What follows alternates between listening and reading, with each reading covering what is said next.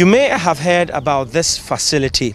It is at the center of all the testing, major testing of the COVID-19 cases. We are taking you through all the 5 processes, all the 5 protocols they need to test the samples for them to identify which ones are positive and which ones are negative. We are taking you through the sciences of testing for COVID-19 cases.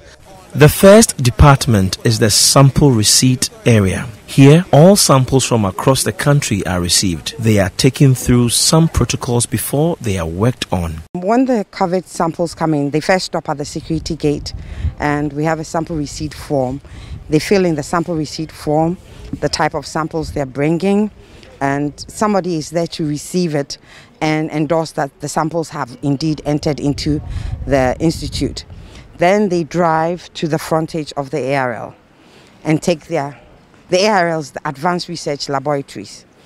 And they then take their ice chests out. We disinfect the ice chest and then they give their form to another officer. And then one of the officers then checks the number of samples against the number of forms that they've brought. If they match, then of course we receive them and then they're allowed to go.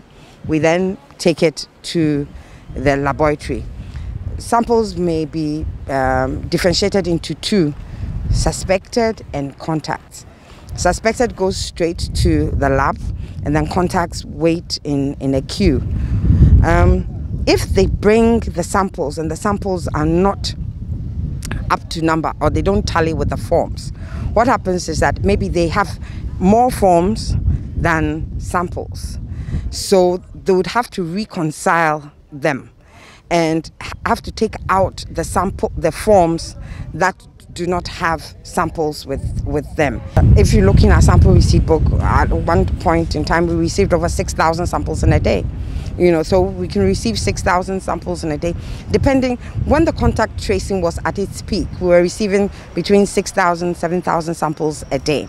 Now that the contact tracing is almost over, or it's over, we are receiving between 1,000 samples a day.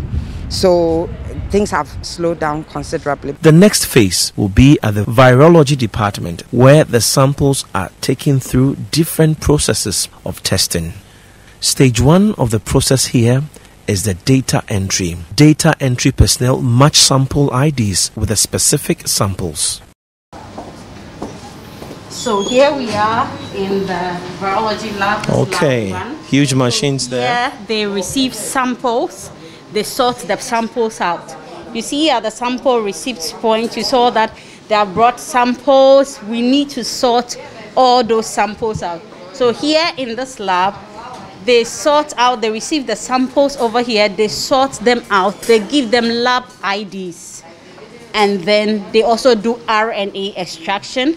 We'll move to Gifty to tell us more of what goes on in this lab. So let's go. She'll mention her name and introduce herself to us. Gifty, how are you doing? I'm fine, and you? I'm good. How's your day going? It's okay. Today is normal. There's no much pressure here today. It means that back in the days it used to be... Oh, yes. We were overwhelmed with the samples, but now it's better. Yes. And since we have different groups working, we always keep it in charge. Yes. I want you to tell our viewers in simple terms what goes on here at the lab in terms of the COVID-19 management. In here, in this lab, we receive samples from the clinic and from contact tracing. So when we get the samples, we make sure these samples have their case investigation forms. So each sample would have to be matched with a case investigation form. So since the sample comes in many, we try and sort them, match each to each case investigation form. After that, we have lab IDs. We have our lab IDs. So we match each sample to a lab ID. When these samples are received matched with the lab IDs, we do what we call RNA extraction. We extract the virus from the sample. It's a viral RNA, so we extract it. We do that one here, and that's what my colleague is doing there. After the RNA extraction, we take it to the master mix room, and we take the we do a master mix for polymerase chain reaction. So we take the sample to the other room for polymerase chain reaction. That's the PCR.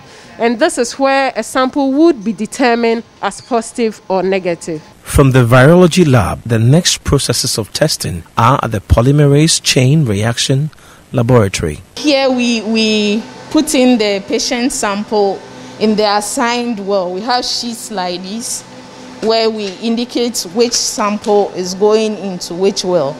And then after we run it, we analyze the results that we get from here, and it tells us who has the infection and who does not have the infection. And then we report to whoever needs to go to the investigators. We run the RNA that we get from the clinical samples, and this is where we are able to tell which samples are positive for COVID-19 and which ones are not. So what we basically do here is try to increase or amplify the number of viral RNA we have in the patient sample, and then by that we can check whether the person has it or doesn't have it. So now I'm currently doing a run here. So what you need to have is okay, I could use this one. You need a positive control like that, and then a non-template control.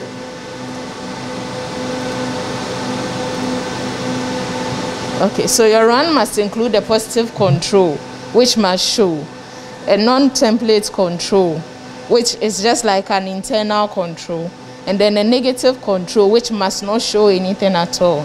So what the internal control tells us is that a human RNA, a human sample was actually picked up. So if the internal control does not show, the test is not valid.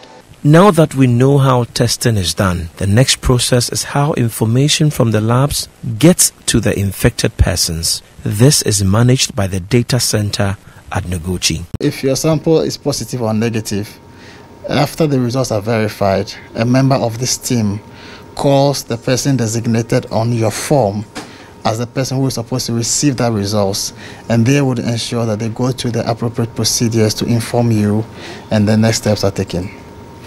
So on a daily basis, as you know, the sample number started from about 1 to 6 and 8. So from the beginning, there's been few numbers. In the past 3 weeks in particular, with the increase in the contact tracing, we have been in the thousands. And on a daily basis, I think we've been looking at about 5,000 in the past few days.